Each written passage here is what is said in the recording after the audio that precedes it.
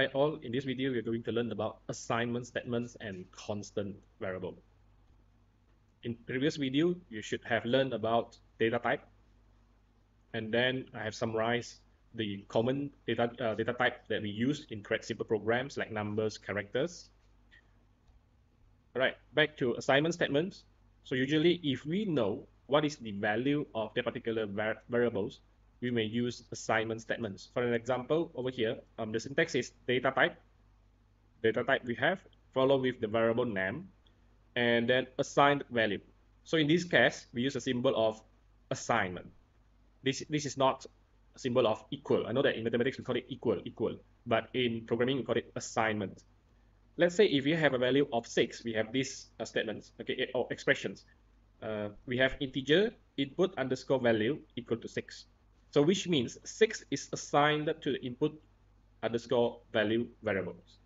Okay, we don't call that input underscore value equal to 6, but we call it assigned. 6 is assigned to the input value. Thus, you must understand data type before using the assignment statements. And here are a few examples.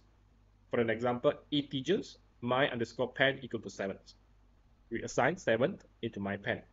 We assign 12 to protons underscore my underscore car. In this case, we didn't assign any value to the expenses underscore mine. 102.12 is assigned to expenses underscore daily, and the data type is float. And counter at 11 is assigned to the counter as integer.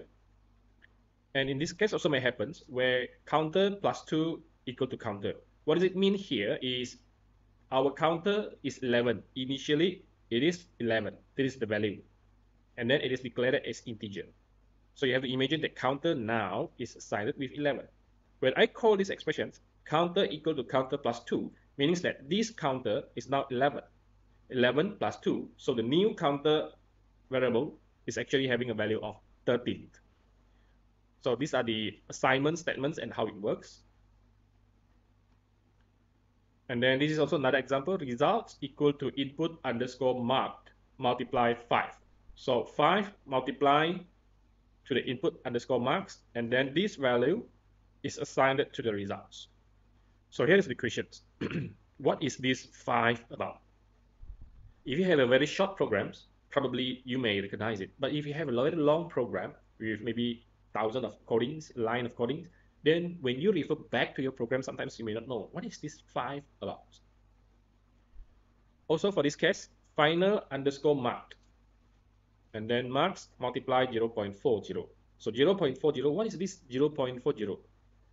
We assume that if this is the input marks multiply with 0.40, and then we assign it to final underscore mark. So what is this 0.40? If it is fixed number, if this is fixed number, fixed value, we would recommend you to use something called constant variables. Constant variables means that you don't have to change it all the time. You don't have to define all the time. You just have to define once on top of your main program, and then you can use it throughout the whole program. So maybe 5 is represented by bonus underscore mark, and then 0.40 is assigned to final underscore exam underscore percentage. So this will be much more clear. At least when some days or other days when you want to refer back to your programs, you will know that, oh, this value 5 is actually referred to bonus mark. This value 0.40 is referred to final exam percentage. Okay, this could be a good practice for you. So how to do that? We use constant variable declarations. Start with const, constant, follow with the data type, and then the variable name. Okay, so you have to remember that the variable name that you declare under constant, usually we will use capital letter or capital letters to differentiate between a normal data type, a normal variables that you have declared and the constant variable. And then assignment to the assigned value. So back to this example, results equal to results underscore mark multiply bonus underscore mark. So how are we going to change this? This will become, we already changed this. So we are going to declare the bonus mark. So how to declare the bonus mark? We use const, C-O-N-S-T. I apologize for the typo, C-O-N-S-T, const integer bonus underscore marks equal to 5. Same case as final underscore exam, we declare as constant, const integer final exam percentage 0.4. So in this case, if you are sure that this is 0.40, we use decimal point, integer is not suitable. We have to change it to float or double. I've prepared a simple program for you where I have declared float, mark, float, final exam, and I will see out the message, enter your mark, and then store it in the variable called mark, which is this one, as a float.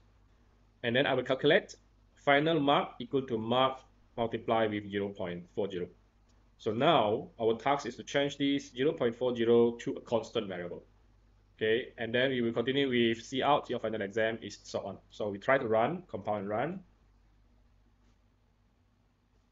My marks maybe is 45.2. And I enter, it will show your final exam mark is 18.08. 45.2 multiplied 0.40. So in order to change this 0.40 to the constant variable, we have to first give a name. So probably this is referred to the final exam percentage or weightage, is up to you. This we have to declare as constant.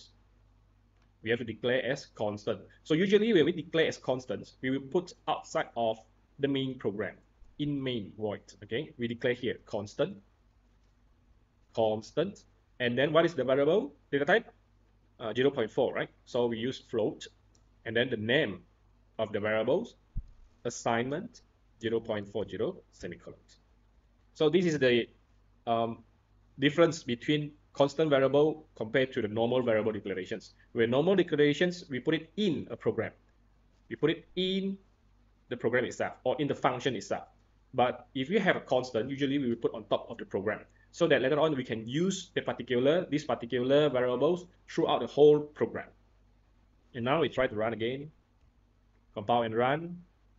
I enter the marks, 45.2, enter, you will get 18.08.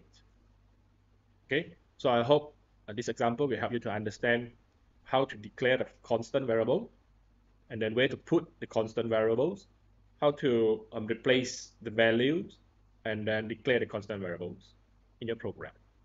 Okay, thanks for watching this video.